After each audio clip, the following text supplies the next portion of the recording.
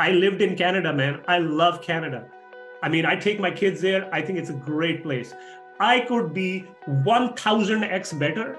And the wealth I've created, the returns I've generated would be maybe 5% of what I've done. Right? Because that country is just opposed to the concept of making money. I mean, if you make money, you might as well be considered the Antichrist, basically, in that country. I'm telling you, I mean, you guys laugh, but that's look, you've got high taxes, high cost of living, and somehow if you make money, you're considered the devil, basically, right? So your number one hack is being in the US. I mean, I don't think Americans realize how powerful of a hack this is. There is no other bigger hack. Tim is one of the most authentic and genuine people I've ever met. I sincerely believe he's coming from a position of giving, and that means a lot. You're going to make huge progress. Welcome everybody to today's Capital Raising Show. I'm your host, Tim Mai, and today I have an awesome guest for you today, Mr. Omar Khan. Omar is the founder and principal of Boardwalk Wealth, a Dallas-based private equity firm connecting international investors with US-based multifamily real estate opportunities. Boardwalk transacted over $450 million of multifamily transactions, and Omar himself has advised around $4 billion of capital financing and merger and acquisition transactions in commercial real estate and commodities. He is the advisor to many high net worth families and international entrepreneurs around US-based real estate portfolio allocations. Omar has extensive experience in valuing commodities and real estate in 3 different countries. I'd love for you to share that, Omar. And so Omar, since been in real estate for around 6 years now, has acquired over $450 million, currently has over $300 million asset under management. His company has raised around $100 million. He personally has raised over $50 million. So let's give Omar a big welcome, y'all. Woo-hoo! Thank you for having me. Awesome. Thank you. All right, Omar, share with us a little bit about your background and how did you get into this real estate world? My family is a business family, if that helps, right? So that seed was always there, entrepreneurial. We've been in business, like I'm the 4th generation now. So successive generations, you kind of have an idea of basically, it's a risky proposition, but I guess if you're in an environment that is like that, it is less risky, that leap that you have to take to run your own thing. But I was very lucky, my parents are very supportive. We grew up in a loving household. We traveled the world. I went to great schools and great colleges. I graduated right in 2008, which is the worst time to be graduating as a finance major. But luckily for me, I got a job in good bulge bracket Canadian banks, started my career off in portfolio management, went to M&A, did some equity research, and then I moved to the US, I think end of 2015, start of 2016-ish, give or take. And from there on in, I had the right set of experiences, right network. And anyways, there was always that thing, okay, well, I should try to do something on my own now that I have this great network and I have had great mentors and I worked in great firms. So that was basically the genesis. And then my family owns a lot of real estate. So there was familiarity both with developments as well as acquisitions. And, from there on in, it was just putting one foot after the other, right? It's like you get into any line of business and then you meet people, you do transactions, you meet people, you do transactions. And I wish I could tell you there was a grand plan to go from A to B, right? Or this journey, but there's a lot of detours along the way, and people have been so kind and generous that they open doors when, frankly, they didn't really have a need to open a door, right? So that's helped me. I'm the poster boy for people being kind and generous, opening doors, but when a door's open, you still have to walk through the door. Right? Yeah, that's really awesome. I love that. I love that. And you mentioned your family own real estate. What type of real estate do they own? Shopping centers, some hotels, shopping centers. I'm from Pakistan. We owned in Pakistan, Dubai, and Canada. So shopping center, obviously everybody had their own houses and various houses.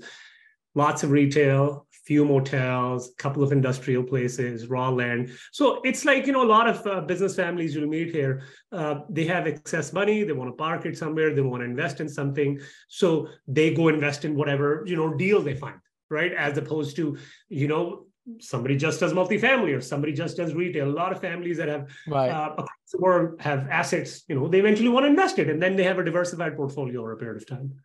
Right. Okay. And yeah, and the reason why I asked that is because I'm just curious, what had you chose multifamily versus, a more diverse set of assets like that? Look, for me, starting out, the biggest thing was if I have to monetize my network, it has to be something that's easily explainable, number one. So the concept of multifamily is very easily explainable. I could have tried to go into, say, a more lucrative business in manufacturing or VCs or this or that, where returns are more, but then your sales process becomes longer. And as I'm in a new country, I transitioned from Canada to the US. I had a good network, but now I have to monetize that network. So all the attendant benefits of multifamily, I could easily market and sell, right? Now, in my particular case, I was not a marketing person. I'm an operations person. I've done a lot of transactions on the corporate side.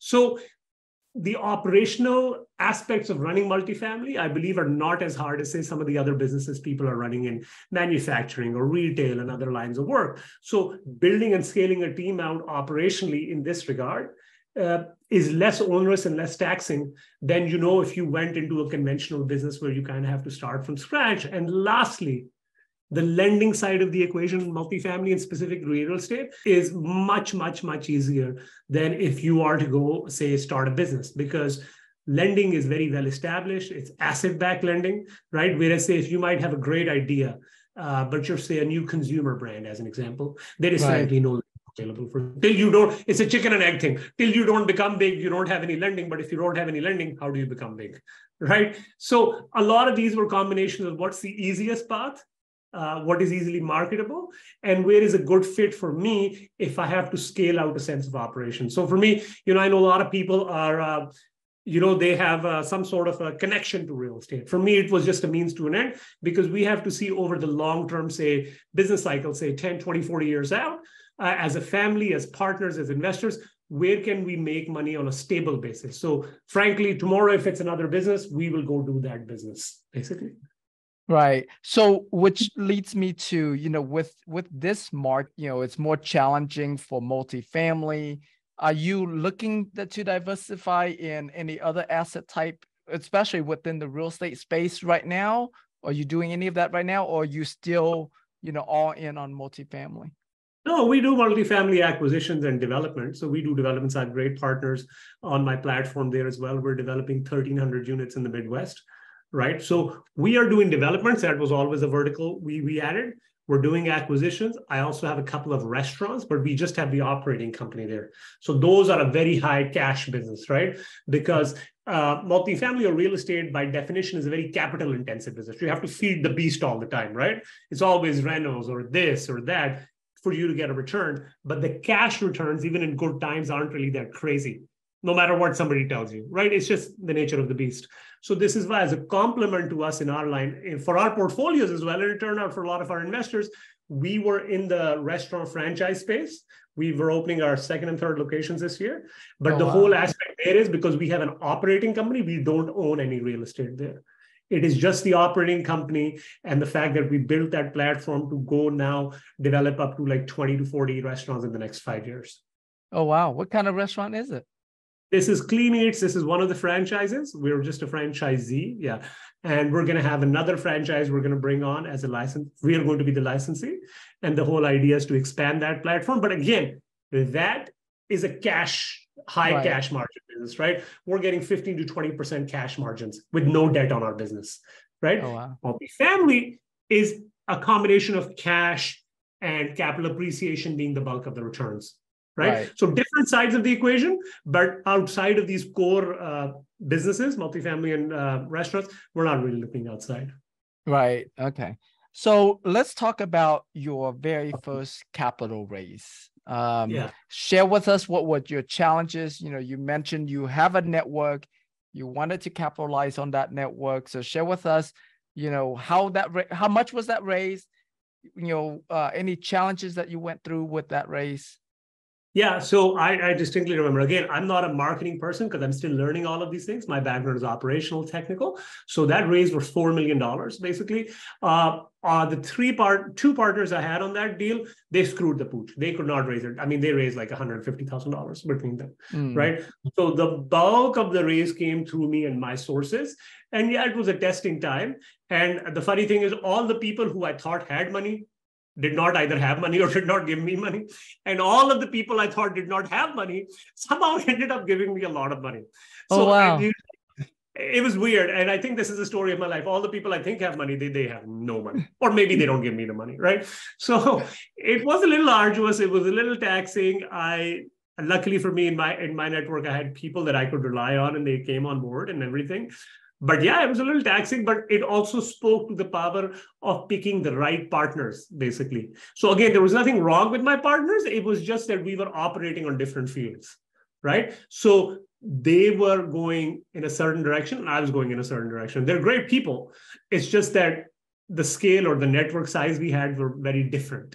So there was a mismanagement of alignment, but credit to them that they allowed me to basically fully operate the deal, make sure not only did we acquire it, we had a very successful outcome in 2.5 years for our investors. So I want to give credit because I've heard lots of stories of partners who screw up and then they double down on their screw up by being ignorant, insisting, and then the whole deal collapses. That sucked. So, share with us about, you reaching out to people that you think they have money, but they didn't invest with you, people who you didn't think, like, what lesson you learned from that? I guess it's just a function of talking to everyone, or like... Yeah, look, the biggest lesson, to be very honest with you, is to, number one, or it's like, what's that saying? You dig your well before you're thirsty, right? So the luckily for me, the thing was that I had close to 10 plus years of, say, either going to school and colleges with these people, professionally working with these people, all of whom were pretty much accredited, right? It's just, if you're in investment banking, private equity, you're a physician, you're kind of accredited to begin with, right? So a lot of those people, before I actually needed the money, inadvertently, I had worked with them and we had developed a good trusting relationship with each other. They had seen the intensity and quality of work I did. So that trust and relationship was built, because if I had to hit them up the first time, then I believe I would have failed spectacularly. So that was one thing. The other deal was, to not go in with preconceived notions. Basically, a lot of times I felt the people who outwardly seem like they have the most money are people who are basically have zero savings. Basically, typically they have zero savings or close to zero savings.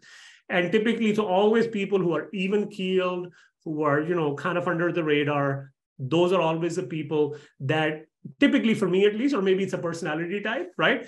They are the ones with the most amount of savings, and they are typically the most astute people who are willing to go quickly. Oh, wow. Okay. That's good. And then you had mentioned that, in the beginning, most of your investors were international. Were they mostly in Canada or? Canada, UAE, and a couple of guys I knew because I went to school with them and worked with them were in Hong Kong. Okay. Oh, wow. Even Hong Kong too. So how did you, not only was it your first deal, but you're taking in international money. Share with us that process. How did you set it up, or what's needed to set up to be able to bring in international money? It's really not that hard. People have this misconception in their head. It's really not that hard. If somebody wants to give you the money and they're serious about it, it's not the easiest thing, but it's really not that hard. Look, for the Canadian and the Hong Kong guys, they already had their accounts open up in the US. Right. And they had Canadian accounts. So it's very easy to open a corresponding US domiciled account. So that wasn't really that hard. Right. And for the guys out in UAE, they could just literally go to an American bank that they had, like they have Morgan Stanley's and the BFAs there, which is basically the same bank now. Right. And they could then request having a corresponding account opened in the US. Again, you still have to go through certain things. If you don't want withholding taxes, you have to apply for an ITIN. But again, none of these are unique challenges that nobody else in the world has done ever, right? Applying for an ITIN is really not that hard. It's a one-time cost, right? You can just have pretty much any CPA do it for you, right? Any CPA who knows how to do it for you. So my point is that if you have people who are legitimately wanting to give money or are interested or are enough interested, this is not as hard as people make it sound it to be. right? Now, what a lot of times I've heard people make it sounded to be very hard is because they assume you have to do these crazy things and do an offshore account in the Cayman and this and that. And typically those are people who are financially unsophisticated and have seen a lot of Hollywood movies, right? In the real world, it's really not that hard, right? I mean, it's not easy because there's more paperwork involved, right? If you're an international investor, but it's not like an insurmountable task that people make it sound. Right. Well, I want to dig more into that because it is a topic that, not a lot of people know about. And obviously, because you've done that, you're very familiar with that process. So it's easy for you. But, for us of us who don't know. No, but just to be very clear, it's not easy for me. The other party also has to be interested in investing with me, right? So if the other party is not interested or not interested enough, then no amount of my knowledge is going to help the process because, I mean, frankly, they're the people who are giving me the money. Right.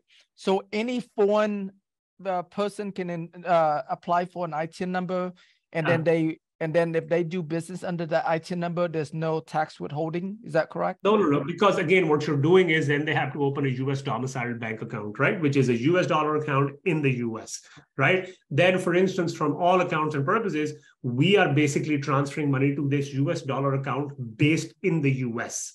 Now, if they want to take their money back to their country, they want to do something, that's on them. That's not on me. So from my side, because otherwise, if they don't have it, then I have to have, I think it's 30%. I let my controller deal with it. I have a 30% withholding tax. Then I have to withhold that tax. I have to file for it. They have to file in their country. Hopefully their country has a tax treaty with the US. Then they get a credit, right? So that process then is much longer, basically. And the way I tell all my investors is, look, I can do it. Again, if you give me enough money, I'll do it, no problem. I'm not going to do it for the minimum amount. But the other flip side to this argument is, why would you trust and rely on any sponsor to follow all the compliance? Because at the end of the day, if the withholding taxes are not withheld, they are not filed on the right time, you as the taxpayer are eventually on the hook for that money. Right? I mean, you still have, as a taxpayer, you still have the liability. So why rely on anyone, right? Why not make the process smoother, easier for you, easier for me, easier for everyone, and then everybody handles their own filings. Right. Because again, you'll have to file, regardless of what you do, you'll have to file taxes. Right. Okay. So assuming that they go with the ITIN route, do we as the sponsor have any additional document for the, do we treat them still as a foreign investor and then certain documents that they need to sign? I think it depends on your filing. I think if you have, I'm not sure, again, I let my counsel deal with this. I think if you have a Reg S filing, there's a certain filing you have to check off, and then it's not considered foreign. But if it's not checked off, then it's considered foreign. Yeah.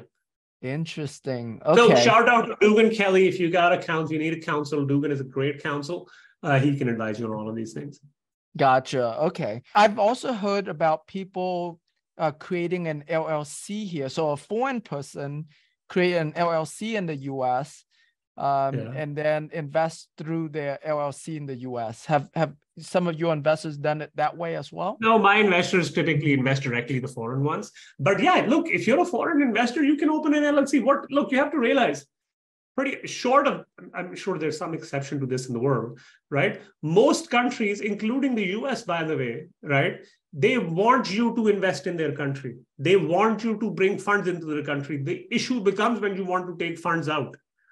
So, right? So if you're bringing funds in, the country would have to be insane. If the funds are clean and all of that stuff, right? If you are bringing funds in, they're clean, they come through banking channels. Most countries want to open the door for you. Why wouldn't they? I mean, what kind of country would say, don't give me money, basically? Right. Well, I think it's just when you want to take money out, that's when you run into problems. Now, fortunately, you don't have as many issues in the US, but look, there's lots of countries in Europe, in Asia, South America that have currency controls. So there's very many people that live in those current countries, and then they have to go to a third or fourth party current country. They kind of have to funnel their money to 3-4 countries to get to, say, a US-based entity. But that's not your problem. That's not my problem, right? We're not in the business of advising those people how to move their funds around. Right. Yeah. No. So, because a friend of mine, he's here from the US, but he's currently living from Vietnam, and he has a bunch of investors that are interested. So I'm going through the process right now of, figuring out what's going to be the best way for for me to channel that money over, because Vietnam do not want the money leaving Vietnam. Most Asian countries don't. Most Asian countries don't. Like I know India has, even though India is such a big economy, right? So much business happens there. So many rich, phenomenally rich people live there. They still have currency controls. Very many rich Indians. We're talking like fabulously wealthy Indians, right? They still have to go through all these head-scratching processes to even take out like $200,000, $500,000. We're talking like people are worth like $200-300 million. So every country is unique. It also depends on each country's internal laws. What tax treaty do they have with the US? I think most big countries have a tax treaty with the US. I'm very sure Vietnam has a tax treaty with the US. But again, those are country and jurisdiction specific items as opposed to a US-based issue. Because once you're in the US government treats everybody the same way. They don't care if you're from Vietnam, India, Russia, or whatever. I guess maybe Russia these days, but generally, Yeah. Yeah, that's awesome. I know you mentioned before we started this call here that in the beginning, the bulk of your investors were international. Now your network has grown a lot here in the US, and so you don't have as many international. Share with us, who is your ideal avatar? If you look at your investor pool right now, are they mostly physicians? Are they mostly in the banking, financial world? Like, who is your type of investors? Again, I wish I was so much better at marketing because then I could give you all my secrets. And frankly, I don't even know what secrets I have, right? So sure, the most of the investors we have, it's about a 75-25 or 80-20 split, basically between males and females. And domestically, at least, they're either in STEM, which is, STEM, business owners, lawyers, financial people, that sort of stuff. So they're across the board. They're not like one specific thing, right? While we have investors, I think in about 40-45 states now, right? The bulk of them come from the big four: Florida, New York, Texas, and California, right? But again, we don't really care where they come from, right? As long as they invest with us. Lots of investors from the Midwest, and that's as high level as I can give you. But hopefully, next year or 2 years from now, when we talk, I'll have more specifics to give you. But again, for us, we have to realize my wife's a physician. I've been in investment banking, private equity. For us, a lot of these people that are coming in have a similar profile to us, income-wise, schools-wise, maybe where they live, the types of schools their kids go to, the types of schools they've gone to, as opposed to, hey, I'm just a physician, or I'm just a finance guy, or I'm, lots of people are with similar backgrounds as us. Gotcha. I understand. So has most of your capital raising has been just, relationship building, one-on-one connection, referrals, or have you also done a lot of cold marketing, people that you don't necessarily have an immediate connection with? Which of those has been it's mostly warm. It's mostly warm. The cold one, I keep thinking about this. I think we need to do more cold just because I feel like we haven't done it. So there's this whole world out there sort of deal. But right now, I would say the bulk of it's warm.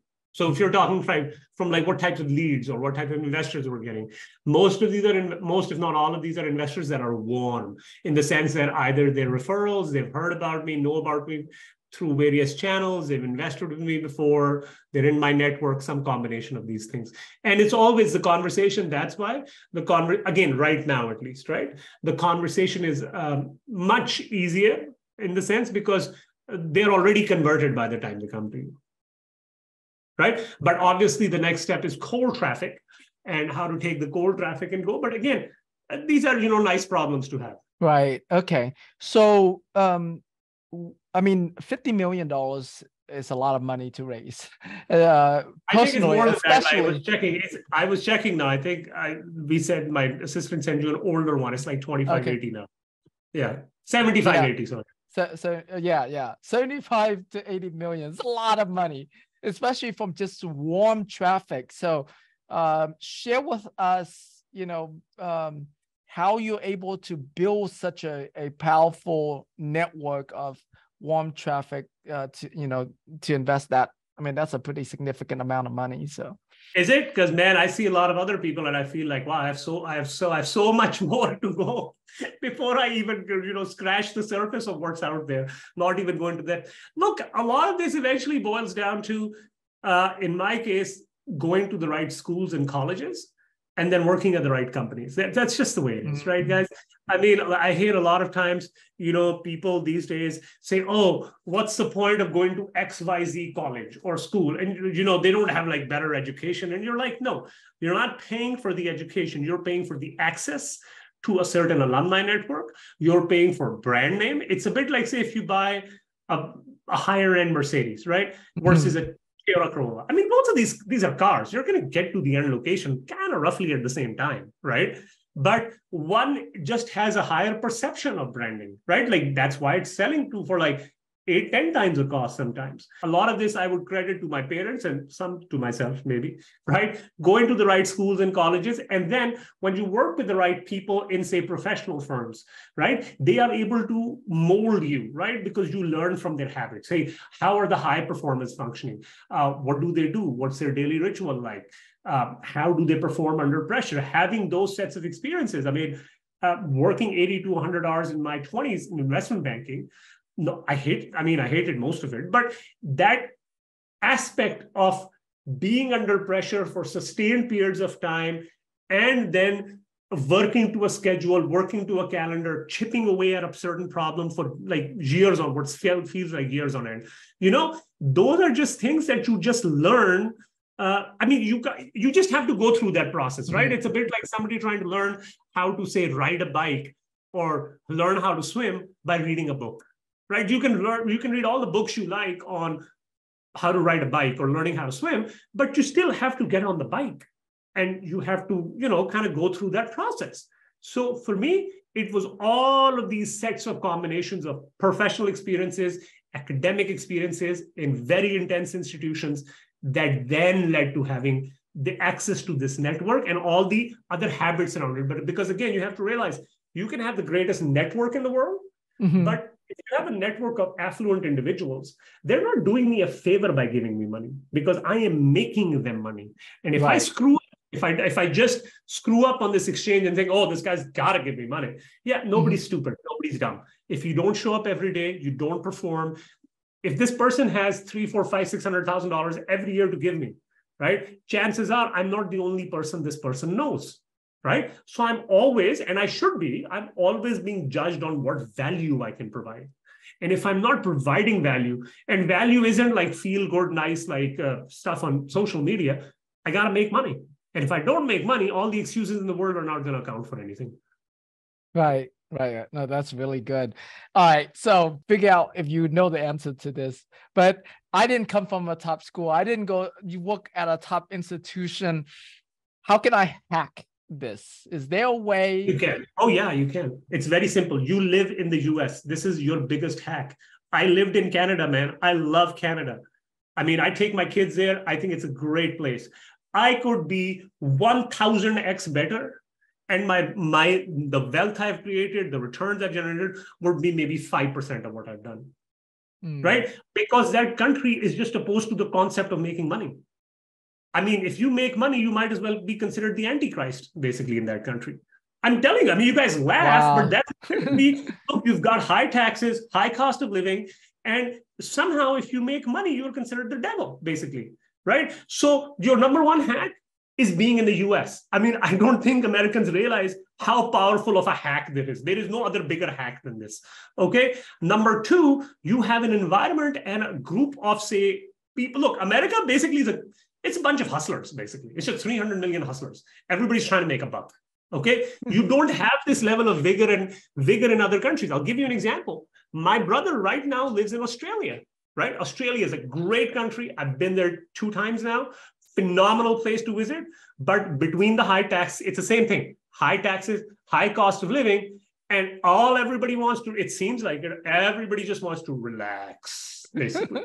Right? So if you've got to make money, you can't just relax 6 days out of 7, right? I mean, stuff doesn't work like that, right? So in America, basically, the biggest thing is you can market. People are very open to the idea of being sold, number one. Number two, people are open to the idea of like making a decision. Dude, the big reason why I don't advertise more in Canada, apart from any other reason, I love Canada. Dude, Canadians take like years to make a decision. I mean, if you're literally telling somebody, go to the next neighborhood, they will sit there and argue with you for 6 months without just going to the freaking next neighborhood, man. Right? I mean, it's just bonkers, basically. So you have a population here that's willing to try to take a chance and make a buck. And that's your biggest, basically, hack. So if you're saying, don't go to a top school, don't work in a big firm, I would suggest learning how to market. Like, I'm learning how to do that. I'm not really that good at it, but I couldn't be anywhere successful if I still learned marketing, but I was in a country that wasn't conducive to providing and creating wealth, basically. Right. I love that. Love the answer. And then do you, in terms of your business model, are you just doing straight syndications? Do you have a fund as well? I have a fund. Our fund is on the restaurant side because, again, the biggest reason is our typical deal is anywhere from like $25 to $40 million on the real estate development or acquisition, right? But on the restaurant side, each restaurant is anywhere from like $400,000 or $500,000 to like $750,000, $800,000. So there, it doesn't make any sense to repeatedly issue a PPN and have all these costs, right? So we have one fund under which it's an evergreen fund under which we raise money. But when we are doing basically, initially when we started off, we did a fund for multifamily, but very quickly we realized because we are opportunistic, like I'm not a programmatic buyer, right? So I've gone 6 months without buying something and in 3 months I bought 3 deals, right? So because I'm an opportunistic buyer, it just makes it easier for everything for us to have, say, issue new set of documents every time around. But look, maybe in a year's time, maybe I go back to the fund model, right? Because they were developing 1,300 units in the Midwest. And that's basically a cut, copy, repeat, paste sort of process. So I feel like there is no one right answer. We've typically been doing fund deal by deal, except QSRs. But maybe in the future, we go to a fund model even for our real estate. Gotcha. Okay.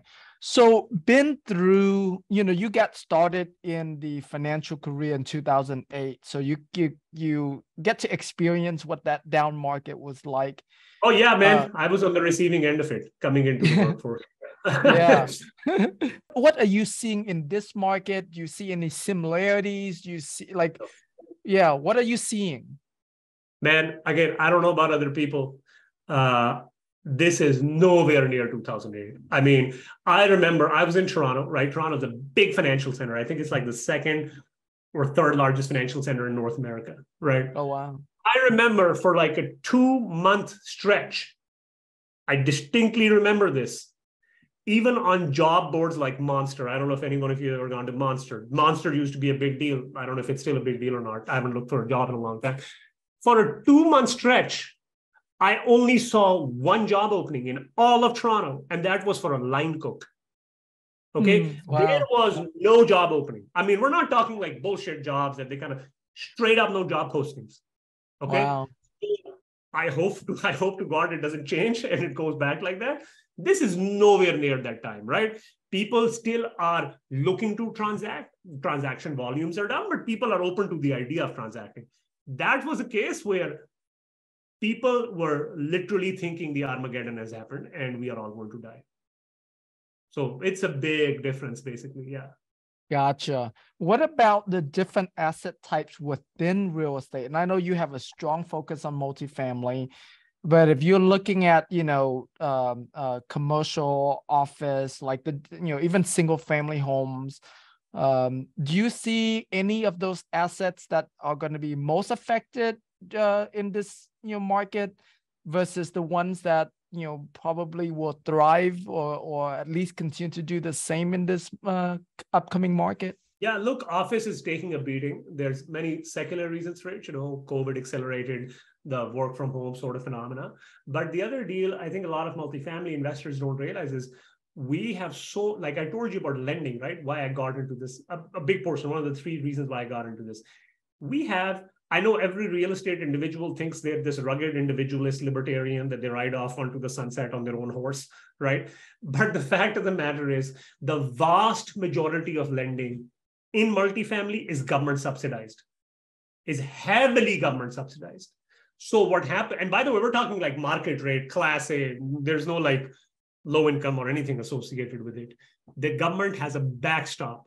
Agencies are always lending, okay, in even bad markets. So you don't have that in retail, hospitality, office. So this is why when you go to play other verticals, like say office, they're taking a beating.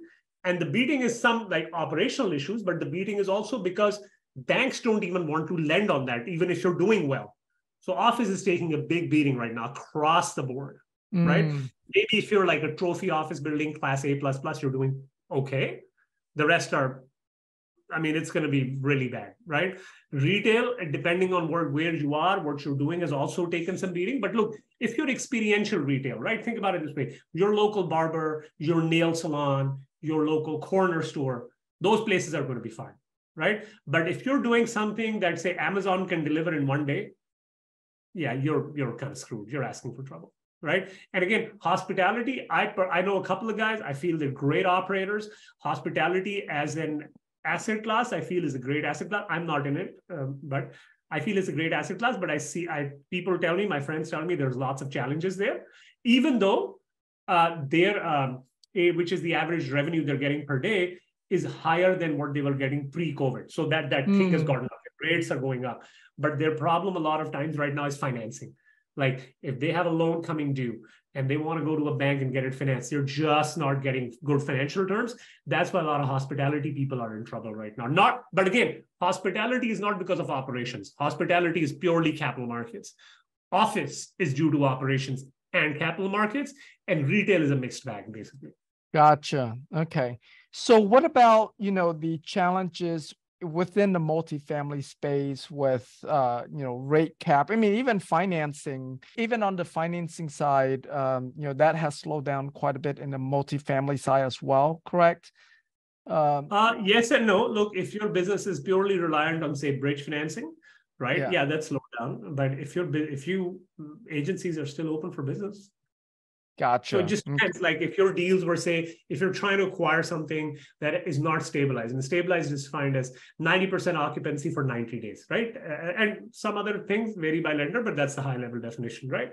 Then, yeah, you have to find a non-agency lender. So banks are either very wary of lending right now, or the terms that they're going to provide you are basically, your deals are just not going to pencil, right? So they'll say they have lending, but they'll give you terms where your deals don't even pencil. Gotcha. Okay. And then where are you seeing the opportunities, with all these rate cap expiring and people get in trouble, especially in Texas and Florida too, but your insurance rate has gone up quite a bit. Our property taxes gone up quite a bit. I was just talking to a friend of mine. She's taking over an asset that she was a co-GP in now, where she's now become the lead person to manage this, and she's looking for rescue funds, things like that. So I mean, that's just one case. I'm sure there's probably a lot of that happening right now. Yeah. So what are you seeing as the opportunity in that? Look, just to be very clear, the fundamentals in multifamily, like if you're looking at your occupancies, your rental revenue, they aren't as dire as some people make it sound out to be. Now, again, occupancies are a little down in most major metros, and rent growth isn't as robust as, say, during COVID, but that COVID was also an anomaly, right? I mean, you're not supposed to have 20% a year rent growth, right? So that being said, your fundamentals aren't that bad. Where right now we're seeing a lot of people get into trouble is either they have short-term financing, which means their financing is coming due, as an example, and they haven't really executed on their business plan. So they're kind of stuck between a rock and a hard place where getting new financing is going to be next to impossible or very expensive. Their business, they haven't straight up just haven't executed, right? So they're having the issues bridging that gap, which means they'll have to bring in money. They don't have any of that, blah, blah, blah, blah, blah. The other issues is a lot of guys are doing well. They might have a rate cap expiring. So let's assume their loan is for the next 5 years. Okay, loan, not the end of the world. They bought a rate cap say for 2 years, and they've got 3 more years left, but they just don't have enough funds. So now what will happen is once the rate cap, the hedging instrument goes away, your rate goes up so much that you get into a lot of trouble, right? But again, that's not an operations issue, right? That's a capital markets issue. Right. And lastly, you just have guys that are over leveraged, right? Guys that are stupid, did stupid things, made a lot of money during the bull years, right? And there's an old saying, right? You don't confuse a bull market with brains, basically. Which basically means that, a lot of guys that levered up did that trade. I mean, it really worked for 4 or 5 years, right? You could do everything stupid and you would make money. Well, now you're on the receiving end of that equation, basically. So opportunities wise, I think Q4 heading into Q1 and Q2 of next year, there will be certain opportunities. The ones we're seeing right now that we passed on are basically C assets and C locations, right? And I mean, that's not I'm not saying that's a bad business model. That's just not our business model, right? We don't deal with that demographic. So we're really not interested in this, but slowly now we're seeing B assets in A neighborhoods or B assets in B neighborhoods. Those slowly come on just because operators are getting in trouble. And you have to realize a lot of big operators you even see on social media, their operations suck. I mean, there is no polite way of saying this. They are great at marketing, which you have to be. There's nothing wrong with that. You have to be good at marketing, right? But you still need to be good at operations, which is your day job. And a lot of these guys, they absolutely suck at operations. They have part-time people on operations, and that thing is not going to work. And that thing is going to sink them basically in the next 6 to 12 months. Gotcha. Has any of your deal either have a capital call or you have to stop distribution just to kind of, No, we don't have any capital calls. We've always been a group that has a heavy cash reserve balance on the side. My partners hated me for it during the boom years. Nobody hates me now, basically. We always preserve cash. We always have a focus on preserving cash internally, right? Once we take care of that, then we figure out everything else. That's awesome. And the other deal also is, look, a lot of this, and again, we make mistakes like everybody else, right? But the fact is we're all going to make mistakes, but there are certain mistakes that are avoidable, right? Avoidable mistakes are don't be over leveraged. Don't do deals where if things don't work out, you don't have enough financial resources to do deals. So it's very surprising to me. I see guys, I mean, again, it sounds bad to say this, but guys that frankly do not have enough financial means, they are trying to do $40 million deals. And you're, look, man, if things work, yeah, you're gonna make a lot of money. But if things go sideways, and you need more money to like float the deal for a little while, you got no cash, man. You're a broke guy. You got no cash. What are you going to do? Right? So you always have to go in with the understanding that the sky is falling. Things are going to be bad. And you have to plan according to that plan, right? And then things are going to happen along the way, but hopefully better things happen than your worst case scenario. Right. That's awesome. And then, so with the, I mean, you sound very conservative. And so, with your planning and making sure that you guys have plenty of cash reserve, did you have to stop any distribution on any of the deals? Yeah, we paused distributions on a few deals. Yeah. Again, we've always, and our investors are very understanding of this. And we're clearly communicating this. We show our cash reserves, we show our cash flow statements, we show where we're going, we show our projections, and we're very clear. We're like, look, man, it is better to be safe than sorry. We have enough cash reserves to last over 1.5 years, right? But nobody ever had a problem with more money on their books, ever. In the history of mankind, nobody ever said, gosh, I'm so rich. What am I going to do with all this money? Right. What are some of the states that you have assets in, like the bulk of your assets? What states are they? Georgia, Florida, and South Dakota, and we're heavily expanding more into the Midwest. I started off in Texas, but 3-4 years ago, I just stopped looking in Texas for a combination of property taxes, insurance costs even then were rising up significantly. And just that we just felt, I mean, everybody has a different opinion, that our dollar would go furthest outside of Texas, even though, by the way, I live in Dallas. I love Texas. That's it. And you're the first Texan that I know, that don't heavily invest here in Texas. And the foresight to see all these, cost increase in Texas a few years ago, that's amazing foresight you had. Well, it could also be luck. Don't discount luck. No, but again, look, you were seeing all of these things like, let's put it this way, the last 2 years, 2.5 years, they've been really bad for tax increases and insurance costs. But the years before that, they weren't like a walk in the park also, right? So Texas has really good branding, right, in terms of these activities. But I mean, your dollar goes for, look, your taxes are so high in Texas, property taxes, right? I mean, your taxes move a little bit, it just kills all profitability. Forget about insurance, forget about payroll, forget about all of these things. So everybody keeps talking about revenue growth. Oh, I got like 7% more rents, right? Your taxes went up by 15, 20%. So no amount of your 7, 8% going up on revenue is going to compensate for your increase in taxes. Yeah, that's very interesting insight. Yes. Especially living in Dallas. And by the way, I'm a big proponent of Dallas. People have accused me many times of being like the the marketing and promotion guys for the state of Texas, because I encourage so many people to move here. Gotcha. That's interesting. Yeah, it's interesting that you're a big promoter of Texas, but don't invest in Texas. That's quite interesting. In terms of like tools that you use in your business, what are some of your favorite tools that you use in your business? Look, our tech stack is very simple. It's Slack, Asana, Zoom, or Google Meets, whichever one you use. We use Google Meets internally because we're on G Suite, right? But Zoom is the same thing, right? And then a lot of deep analysis, right? But the one thing that I feel a lot of people are very enamored by systems and automations and this and that. The one thing, at least on our side of the business, operations-wise, you are never going to get over is if you have the wrong people or a bad team, and you've invested in the wrong assets. No amount of automations is going to save you. Okay. So if you don't have I feel a lot of times people focus so much on the systems and the processes, and they don't focus on the people, right? Getting the right people, the right types of people with the right set of experience, then training them the right way.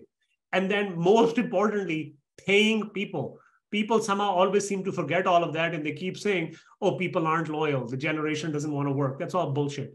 If you pay people a proper wage. I mean, and don't pay people a wage you think was good 10 years ago, right? Because everybody thinks when it comes time to asking for a wage, you're in 2023. When it comes time to paying for a wage, you're in 2003, right? So you have to pay people the right wage, because think about it this way. If you're paying people and the guy next door is paying them $20,000, $40,000, $50,000 more a year, first of all, it's going to create resentment, right? Even if the person doesn't leave, they're probably not going to work, right? And they're going to bail the first chance they get. And now you got to start from scratch again. And I'm not saying I have figured out a solution here, but I always like to point this out, that if you don't have the right people, you don't have the right training, you don't pay them properly, and then most importantly, you don't buy the right asset, none of your tech stack and automations are going to save you. Gotcha. That's good. I want to hear more about your new development. Is that something you guys recently expanded into, or you've been doing that for a while? We've been doing that for about 2.5, 3 years, basically. Oh, okay. It's been a while. Yeah. So I wouldn't say it's been too long. I'd like to say it's not been too long, but we did that again. Primarily, we're acquisitions, but we were seeing that the margins were being compressed in acquisitions as more and more people enter. A lot of the people that were entering were not, say, financially sophisticated, right? In terms of either operations or financial management or capital markets. So a lot of times they were frankly paying prices that, I mean, even if everything worked out in our models, we still wouldn't get to that price, right? So, because again, real estate is not like, say, a tech business, right? Where you can have 1,000x return in a year, right? I mean, you go from 0 to $1 billion in a year. There's not a lot of real estate billionaires, if you think about it, right? Because you can make a very good living. You're just not balling out of control, right? I mean, like a lot of tech billionaires. So you have to be very careful what you do, because there is a ceiling on how much money you can make, right? So we were already seeing that because so many people are entering, right? That the returns were getting compressed, if at all they were there, and everything would have to work for you to basically get those returns. So developments were offering us better returns, pound for pound, basically, right? And luckily for me, I have a very good team around me, right? So it's not just a me thing. My partners, Dustin and Caleb, are exceptional people, very sophisticated, very experienced. So again, it speaks to having the right team around you, right? Because I could have had all these ideas and thoughts, but if I didn't have the right partners with me along the way, then these ideas and thoughts would be meaningless. Right. Love it. Love it. For the people that want to learn from you, connect with you, invest with you, potentially, send you deals, where would you like them to go to connect with you? You can just join my mailing list by visiting my website, boardwalkwealth.com. The form is right on the homepage. Again, that's at boardwalkwealth.com. You can also email me at Omar, O-M-A-R, at boardwalkwealth.com. And I believe Tim can add it in the show notes or whatever it is. Right. That's correct. Yep. For people who are starting out in this business and like you're so impressive, and what you have accomplished in such a short time, the last 6 years, just been amazing. What advice or encouragement would you have for the people that starting out and they want to get to where you are? Look, pick a lane, right? So if you're, say, really good, if you had my background, right? You're an operational, financial background, maybe you're coming from the capital markets, right? That's a lane. But remember, that's not the only lane, because there are many people and many things you need to succeed, right? So like I told you, I'm learning marketing, but this doesn't mean I am literally learning marketing. I've hired people who will then help me become better. So I'm not literally learning everything else from them, but I still need to have that level of expertise with me, right? Because frankly, I wouldn't know what to do. And I don't want to go learn, I just don't want to go learning where somebody else is a professional at it, right? Because then I can collaborate and partner with them. So similarly, figure out what your lane is. Maybe you're really good at, say, marketing, right? You can raise a lot of money. That is a very hard skill set. Maybe you are really good at development, but you have to realize that at the end of the day, there's really, if you want to run your own firm, you want to do your own thing, there's really only two things that pay exponentially. Everything else, you can basically get somebody as an employee, right? The two skills basically are raising money and finding and developing deals. Okay. Everything else is important. I'm not discounting the other ideas. But if you want to, say, make a shit ton of money, right? These are the two verticals where you make a shit ton of money. That's awesome.